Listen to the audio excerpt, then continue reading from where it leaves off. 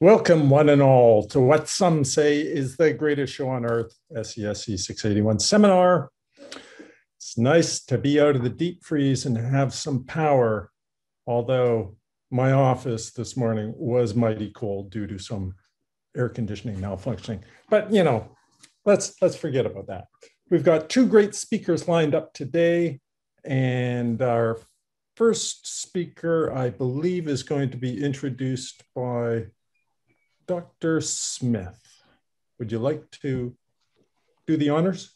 I would welcome the opportunity. It is a privilege to introduce Ali Ullrich to you folks. Most of you know her, but she came to us from Sam Houston State University a few years ago.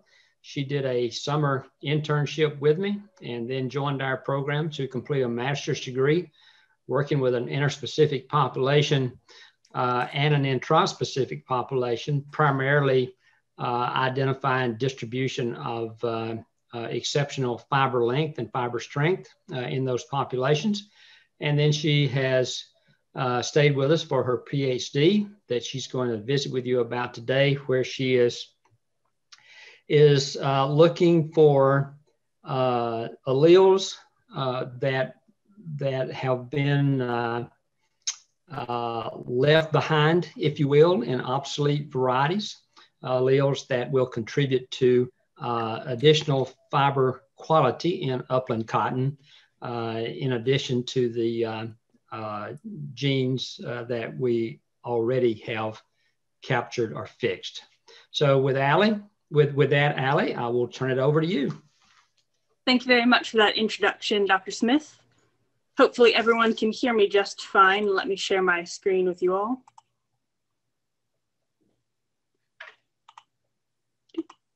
So once again, I am Alexandra Ullrich, and today I will be presenting to you the utilization of obsolete germplasm for the improvement of upland cotton. So just a little bit of background on cotton itself. The majority of the cotton fiber that we grow here in the United States is exported overseas to areas such as China and India for spinning and actual manufacturing. So the cotton that we provide out to the world has to compete on a global market. The fibers that we send over are spun and produced into various fabrics, and the fabric fineness and quality that can be produced is highly dependent on the thread fineness and cotton qualities. So those qualities are a variety of things, including such things as yellowness, the amount of debris that is in the fiber itself, and of course the most important ones are fiber strength, fiber length, and fineness. But here in the Cotton Improvement Lab, we largely focus on length and strength, as they are upper half mean length and fiber bundle strength. Introducing a background on my project itself. So the genetic diversity is narrowed by selection. Just any kind of process where you have to select a trait will eventually, regardless of the trait in question, will kind of narrow diversity, even in non-target traits. So Gossypium hirsutum, that is upland cotton, is typically grown as an inbred, meaning that unlike a crop such as corn, we don't have large heterotic groups. And that is another way that we tend to lose a lot of our genetic variety. So fiber traits themselves are generally additive, or treated as additive anyway, because they are grown as inbreds. And so despite the fact that they are additive, however, they are highly quantitative for both of the traits that we're targeting, so both length and strength. So because they are highly quantitative, they tend to have anyway, several large impact loci or alleles, and then a bunch of smaller impact loci. And that can mean that the smaller impact loci are masked by the bigger ones. So if we are breeding towards a longer fiber, we will select plants with longer fibers, and those bigger alleles, those bigger impact loci will be fixed first. And oftentimes that ends up leaving the smaller loci fixed in a poor state or with the poor genetic diversity. So it's harder to find better alleles that can move towards improving the trait. So because we're leaving a lot of that genetic diversity behind, we are constantly searching for new sources of genetic diversity. And a lot of times we might look towards wild accessions or unadapted cultivars, but those require a lot of pre-breeding efforts, which again cost time and money.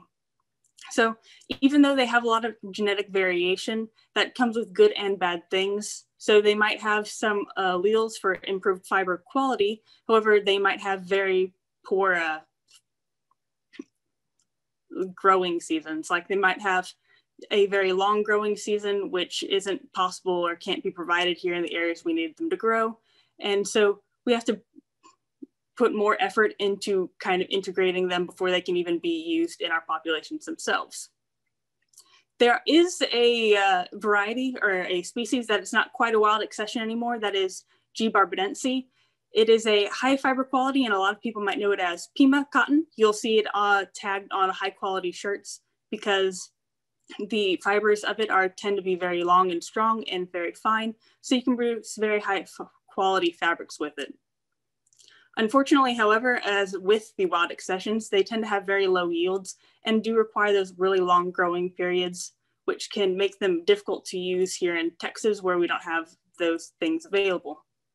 And of course, they still require a lot of pre-breeding in an attempt to move them into our Gossypium hirsutum populations, because they have difficulty integrating genetically. They tend to have large linkage blocks. So when you are integrating them into a hirsutum population, the progeny of them tend to segregate back out instead of having an even mixture of the quality traits we're looking for.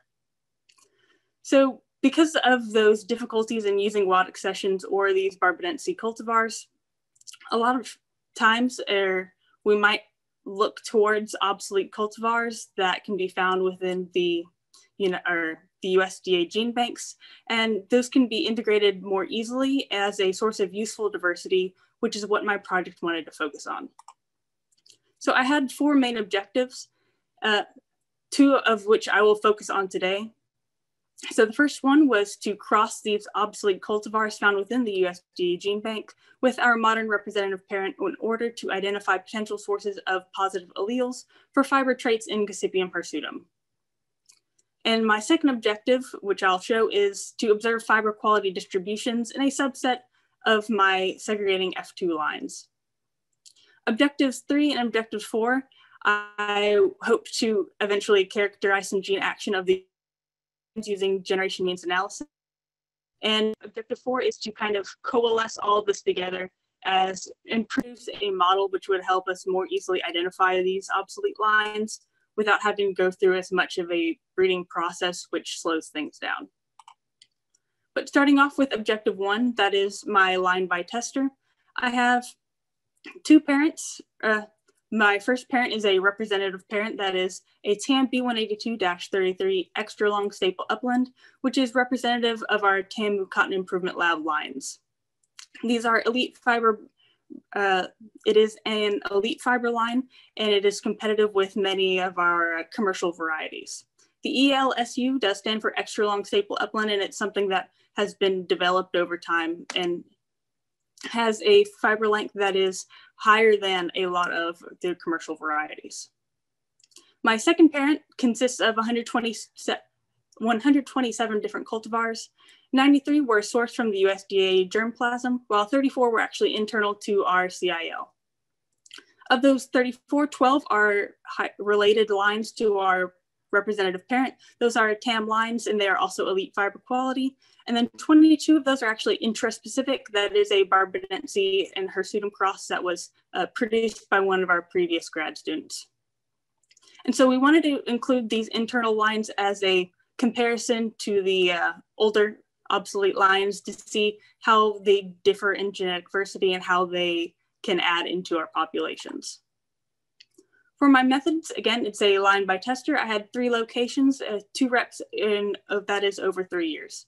So that's Weslaco, Corpus Christi, and College Station. The F2 parent pairs were randomized together in each of the locations, and then within each of the 2 reps, there are 4 TAM B182-33 lines included. Then there's also an amount of F1 data that you'll see here shortly, and that was collected in 2 different locations during 2017. For the harvesting of the rows, each row had a 30-bowl hand sample gathered, and then each of those samples were hand ginned on a single sample lab gin.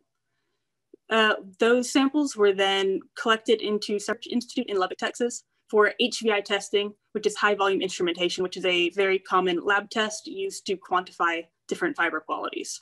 And then the data was further analyzed in JMP. So just as a preliminary look, this is all of the lines sorted by length. So over here on our left, we have those with the longest fiber, and on the right, we have those with the shortest fiber. So the gold lines, or the gold dots, represent our TAM elites. Those are the ones most closely related to our representative parent. And the green dots represent the KH interspecifics. The blue lines, which are the ones that we were most interested in, those are the USDA obsolete germplasm. So the x-axis here is simply the upper half mean length by rank, and then the actual fiber upper half mean length is here on our y-axis. If you look at our distribution here, you'll find that a lot of our TAM elites and our interspecifics gather towards the higher ranked varieties. That means they tended to have a longer fiber length. And if we were looking specifically at just increasing or breeding by traditional means, we might select these as integration into our populations as in order to increase those fiber properties as fast as possible. However, that's not entirely what we're looking for. We want to go back to these USDA lines and see if we can find enough genetic diversity that could be added into our lines. And so that brings us to our next graph here. Now on our x-axis, we still have our mid-parent upper half mean length, and our y-axis is the F2 upper half mean lengths. The key is the same. So we have our gold are our TAM elites, the greens are our KH interspecifics, and the blue are still our USDA lines that we're most interested in. Now, it's important to note that the line here does not represent a regression line. It is simply the line on which the dots, or F2 dots, would fall on if they were completely additive gene action there. So, as you can see, our KH interspecifics and our TAM elite still gathered towards having the highest fiber length. However, they do fall below our purely additive line. So because the dots do not fall on this line, we can see that there must be some more complex gene action going on in our background here. And so the lines that fall above, or the cotton varieties that fall above this line, those are ones that show a genetic background that increased our fiber properties versus what we would have expected. So most of our elites and our interspecifics fall below this line, meaning that they actually perform slightly worse than we would have expected them to perform if they had only been involved with additive gene action. And so most of our TAM elites do fall below this line, which is expected considering that they're highly related to our representative parent. And most of our green lines also do fall below this line. There are several that do come above, which are interesting and not unexpected considering that they should be more diverse than our TAM elites. However, looking at them in the field, I can definitely tell you that they have very poor yield in general, and you would have to work with them quite a bit in order to introgress them into our populations. Now, our USDA lines, the ones that we are most interested in, we do have a variety and a body of them do fall below our line. However, there are a number that fall above this line, and there are several which performed very well. And these are the ones that we are most interested in. And these are the ones that we really want to look at going forward as a way to improve our populations. And these are just naming a couple of those. Our best performer there is Storm King TPSA #1, but we also have our Maeda Clean seeds and our Dixie Triumphs and a number of others. So this graph is identical to the one you just saw. However, the only thing that's changed here is how I've color-coded them. So rather than being color-coded by their original population, they are color-coded by the F1 data I told you about earlier. So the color represents the difference between the F1 and the parent upper half mean length. So the darker the green, that means it performed better as an F1 versus the red dots, which performed very poorly as an F1. So you'll notice that the Storm King TPSA number 1 still performed admirably as an F1, and there are a number that performed very poorly as an F1. The thing I want you guys to take away from this graph is that the dots that are red tended to maintain their poor performance as an F2, which means that we can actually make selections very early in our F1 lines and simply eliminate those instead of carrying them onward to our F2 population, which is a drain on a resource. So it just allows us to make those selections even earlier in our population and continue onward as quickly as possible. So in summary for our objective 1, we identified a number of promising lines. The differences between our F1s and F2 performance indicate that there is the presence of non-additive gene action, which could interfere with modeling or predictive capabilities.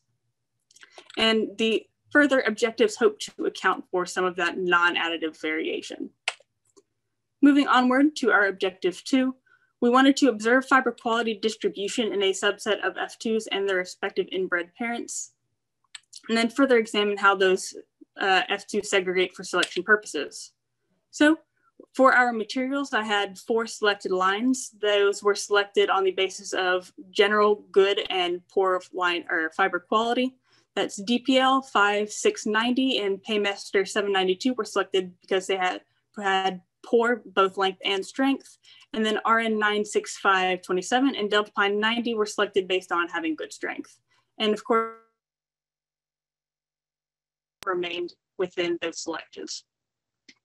And then along with these parent lines, their F2s were also harvested for this. For the methodology, we used the same materials as the line by testers. After those 30 row samples were taken, we went back into those same rows, and instead of harvesting just a general 30 bowl sample, we harvested each individual plant, and the fiber from that was kept separate so that we can analyze each plant individually. And that is both from the parent and the F2s. This was not done here in Corpus or in College Station, so this was only done in Corpus Christi and in Weslaco. And then all the parent lines and the corresponding F2s were harvested, all mature bowls, and then they were sent off and ginned the exact same as our previous lines were from our line by tester. So for this, all the individual plants, we just did a general analysis of variation on them to show how the variances between the F2s and the parent lines differentiated. And we wanted to also to compare the variance between the high performing lines and the low performing lines. As expected, and I haven't shown it here, but the parental lines in the F2s did have a significant amount of variation between the two. The parental lines tended to have a lower amount of variation, as you would expect, considering they should be inbred. And so the variation between plants should be more down to simple error and the difference between the lower growing bulls and higher growing bulls versus the F2s, which should be segregating at that point. So you should be seeing a higher amount of variation between plants. Here for the strength, we did see a very similar trend. However, there was a bit less of a difference between the F2s and their parents. This is probably due to how the strength differs. There tends to be more variation within the fiber lengths as compared to the fiber strength. And so looking at both of these together, it kind of confirms what we already knew, that there is quite a bit of variance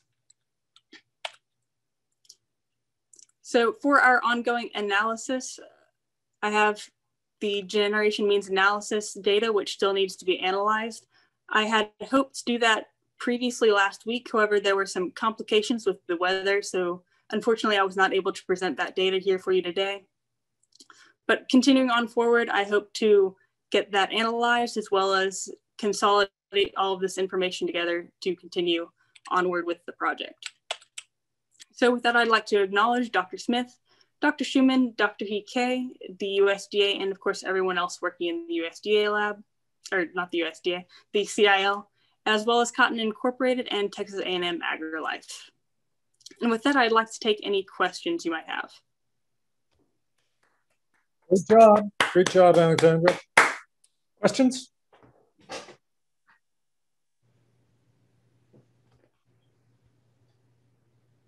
I'll go.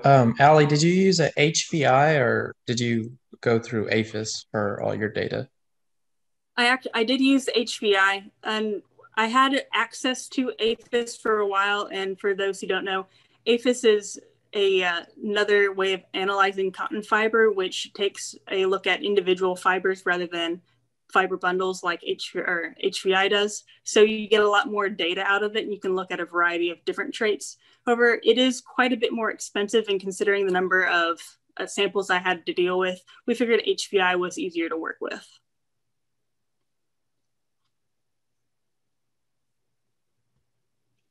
Other questions?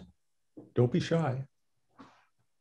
So, Ali, do you think that you have found some alleles that will assist in the program's effort to further improve fiber length? While I can't say that I've specifically found individual alleles itself, because we aren't targeting alleles at that kind of specific level, I would definitely say that I found some lines that could contain alleles and novel diversity that could definitely be integrated easily into our program. Do you recall when some of those old varieties, those obsolete cultivars that you noted, do you recall the year of their release, such as Storm King, TSPA, or whatever it was? Off the top of my head, I can't give you an exact year, but I do know that a number of them were from the early 1900s, and there might have been one from the late 1800s, but I can't recall which one it was. Well, I'll just share with the rest of the group that they do go back to the 1930s or so, 30s or so. The Meads, the Storm King, don't recall the others, but they come out of the 1930s and 40s. Half and half. You did have some lines such as half and half in your work that went back to 1906. But Hartsfield probably goes back into the 1930s. New Boykin. PD1 is probably in the 1960s.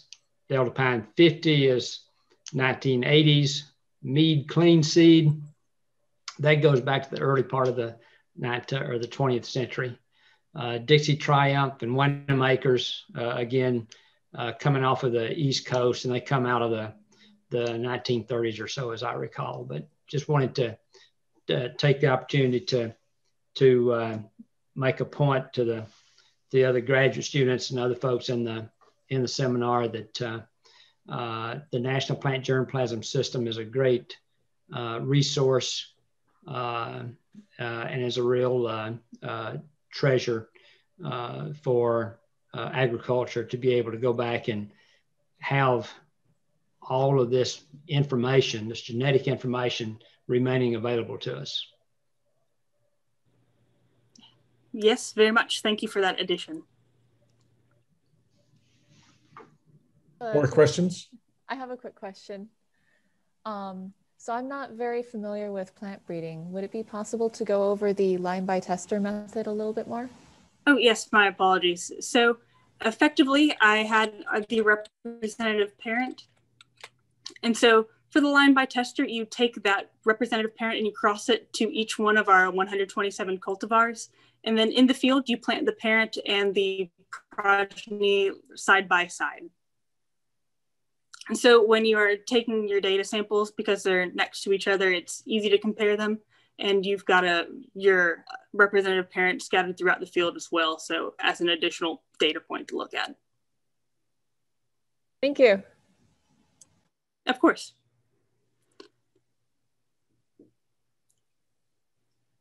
More questions? I have a question. I Yes, didn't catch it earlier. Yeah, I didn't catch it earlier if you specifically said, but are you taking these to yield or are you just looking at fiber alone? These were just fiber alone. Yield itself is difficult considering that we don't have very much of them, and it's not a good representation of what you would be looking at for yield, considering that in cotton, yield is generally a very late generation selected trait. And so looking at the yield of an F2 or an F1 isn't necessarily useful, if that makes sense. Yes, it does. Thank you. And there's a negative correlation between those two also, right? As far as lint yield and fiber quality, fiber strength? They don't necessarily have a negative correlation. I know that we had a previous master's student who did look at that. If you are selecting for both of them at the same time, you don't necessarily get a negative correlation. However, if you highly focus on one of the traits, you tend to ignore yield a little bit, but it can be kept around if you try hard enough. And as far as your modeling, what you mentioned that you're going to try to create a model. What kind of model are you looking at? Are you looking at trying to do something where you take, you know, with all the data mining ability, can you take historical data and combine it with your genetic data and develop a model that could do some predictions for you? I failed to mention it, my apologies, but the USDA does have an amount of genetic data for these lines. And so my hope is that by looking at some of the differences in genetic variation and the differences between the complex gene actions that we hope to look at with the GMA, that we can kind of make a basic model that could predict the what we were looking at with the differences in actual versus expected performance, and see if we can't kind of produce a seeded population that can kind of get rid of some of these poor acting lines early before we actually even have to plant them. Thanks. Yes, I think I've got a question in chat. So yes, Jeffrey Siegfried asked, do you think upland fiber that can be grown here will ever match the quality of Pima? Dr. Smith could probably give a better explanation if I do a poor job here, but we do actually have some lines that are nearly comparable with the lower quality Pimas. I can't give a general average range for Pima, but we did have several planted varieties in our fields last year that I think got up to 1.6 or 1.65 inch in length, which is extremely good for an upland variety. Dr. Smith, if you have anything to add there. Well, I will merge Jeff's question with Megan's, and that is that could we produce an upland type, a Gossypium hirsutum with Pima type quality? The answer is probably yes, but would we suffer the same issue, and that is reduced yield potential on a more global scale? So Pima will produce well where it's adapted in the southwestern United States, but it won't go. It won't yield if you move it out of that environment and move it across the cotton belt. That's the reason upland is grown on 95% of our acreage. So I think we've demonstrated that we can make progress toward producing an upland that has improved fiber length, fiber strength, fiber fineness, that we are not approaching, but we are closer to producing the quality of yarn with these upland types as we produce with Pima. But we are, at this point in time, we are sacrificing yield potential. And whether or not we can ever put those things together and with yield that we get out of upland today, the type of uplands we grow, it most likely would depend on whether or not there is economic pressure to do so. Until the industry demands more quality fibers, private industry that produces all of the varieties that we grow in the United States, they're not going to spend time trying to produce those kind of varieties, that kind of quality with that kind of yield. So economics comes into play. What you can do and what you will do are usually two different things. Thank you, Dr. Smith.